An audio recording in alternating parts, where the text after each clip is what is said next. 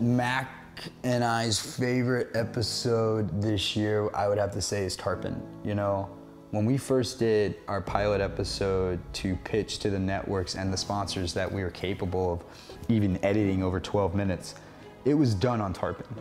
You know, you'll notice at the end of that episode that there's a single shot of me on the rocks, and that shot means a lot to Mac and I. You know, that was the ending shot. That was the starting point of this successful future that we've been on. This fish is trying to take you on that ledge that's like 45. Yeah. So if you can keep her up, keep her up.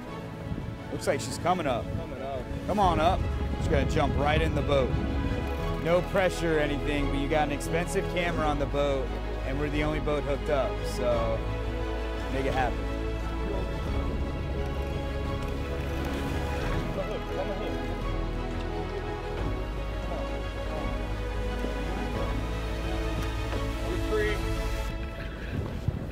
Now she's back in the other school. I don't think it's happening soon, though.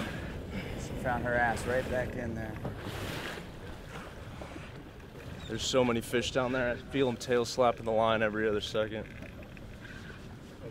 Every time that fish goes for a run, it's just fish, fish, fish, fish. It's crazy how we hooked this fish up in 12 feet of water, and now it's taken us all the way over here to the 70-foot hole and hasn't jumped once yet. Hasn't come close. Which is like usually a huge indication that it's a big girl. Ooh, it might come up now though. Come on. A little bit. Come on, man.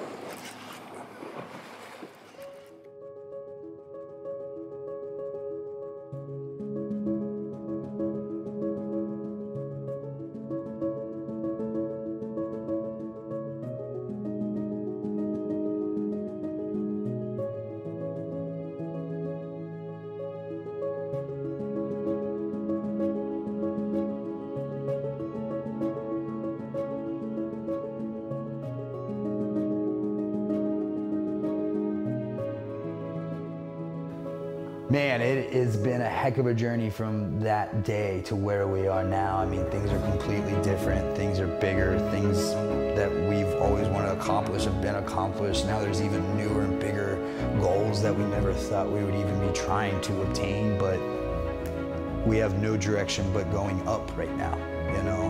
Mac and I are always motivating one another to push the envelope, to make something that nobody else is in this industry. You know, we really feel like we're trying to create outside the box. We're trying to figure out new angles, new ways, new facts, a new way to present information to people that enjoy fishing and the outdoors life as much as I do, as much as Mac does.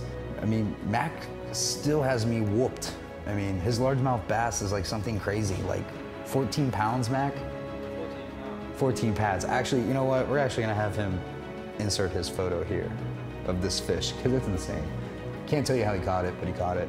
It's got me whooped. I don't know if I'll ever even beat that, but it's cool to film with somebody, and I mean, Mac and I are together a lot. There's a lot of 12-hour days and a lot of talking, and there's a huge age gap between Mac and I of almost 13 years, so it's really fun to find things that Mac and I can relate to with one another, especially being 13 years different in age.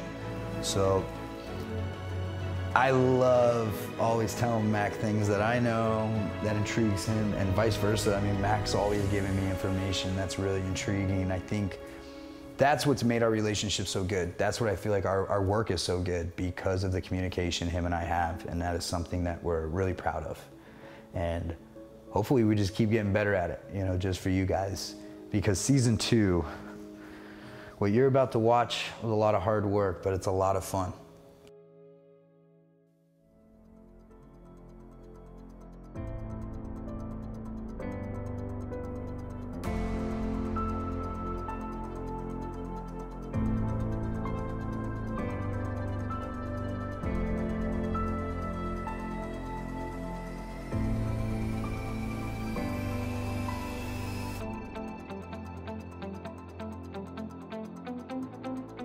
So I really hope you guys enjoyed this.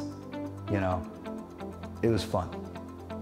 So, without further ado, Goliath Fishing presents Season 2.